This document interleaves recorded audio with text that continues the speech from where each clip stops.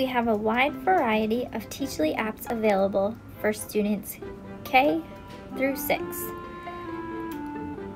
When logging in, you only have to do this for one app. It will then sync to the rest.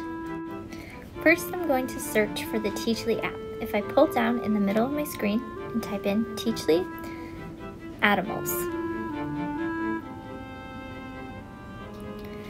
hit the arrow, click OK. Here's where you're going to type in your username and password provided by your teacher.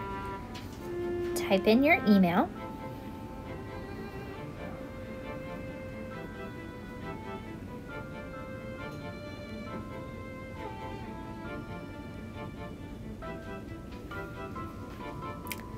next, you'll add your password.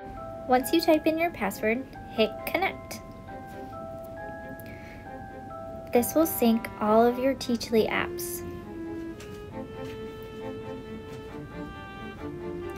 It'll give you a little intro on how to use the app.